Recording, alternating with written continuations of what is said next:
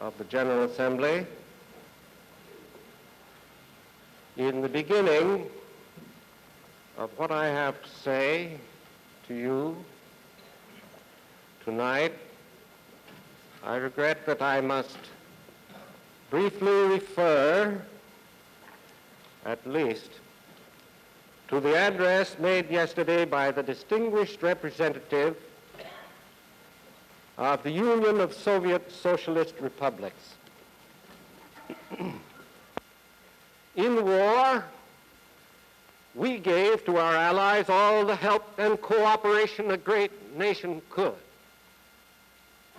In peace, the United States will support the United Nations with all the resources we possess.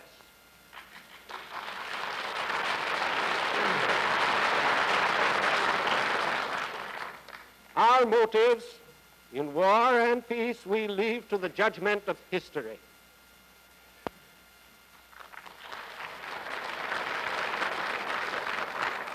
My colleagues, that closes the sad chapter so far as we are concerned.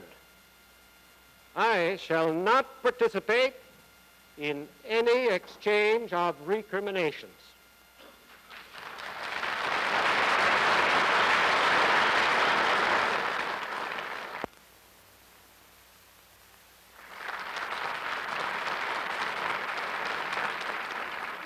The initiative of the Soviet Union in this matter is appropriate because of its mighty armies.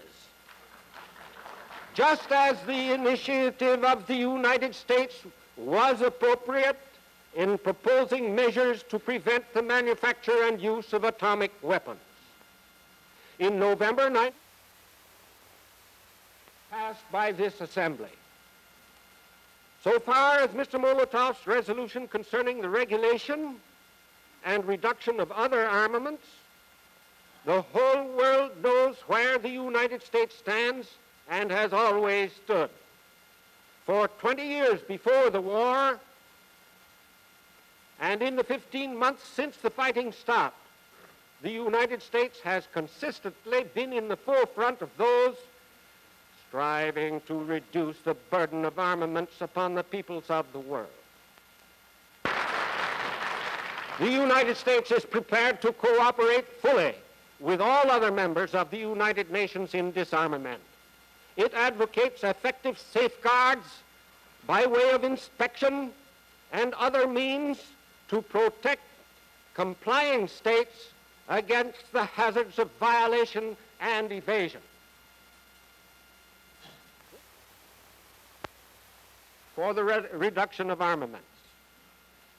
Mr. Molotov also referred to Article 43 in connection with the Soviet proposal concerning the presence of armed forces of the United Nations on foreign territory. He this information to the Security Council, end quote. The government of the United States understands Mr. Molotov's statement to mean that the Soviet Union is fully prepared to report on its armed forces in ex-enemy states as well as in other foreign territories. Therefore, the United States urges prompt fulfillment of this policy.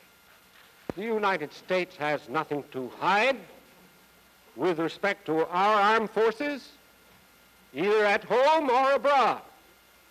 The United States will promptly fulfill that policy. In no case are the United States forces in friendly countries except with the consent of those countries.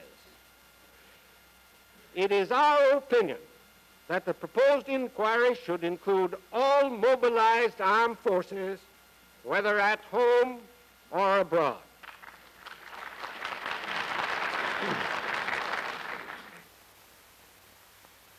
The large nations that are permanent members of the Security Council possess the power to keep peace in the world, to enforce observance of the law. The Charter does not give them this power. It merely recognizes that power and places obligations upon these nations to use that power in accordance with the law.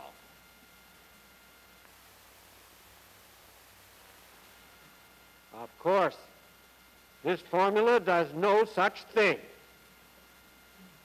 The permanent members are bound legally and morally in the same degree as all other members of the United Nations, quote, from the Charter, to settle their international disputes by peaceful means, in such a manner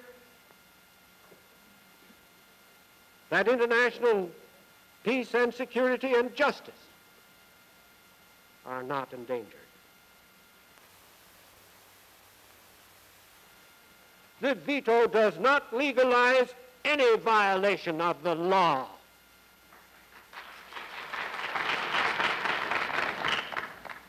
And that is the law.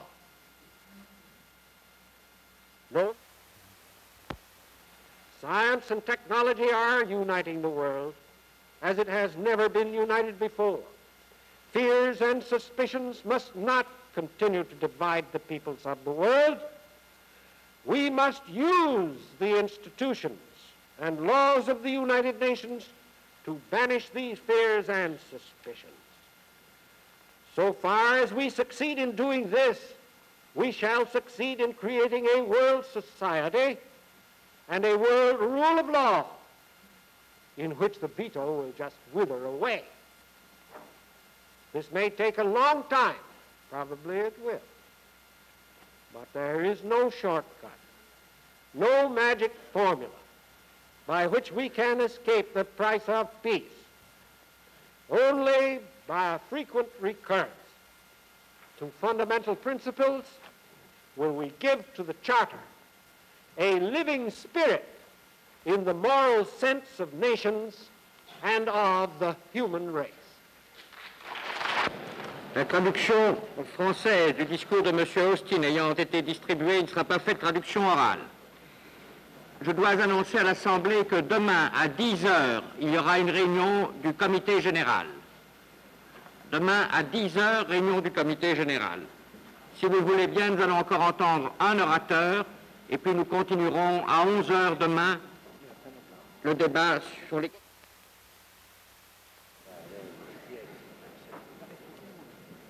Monsieur le Président, messieurs les délégués.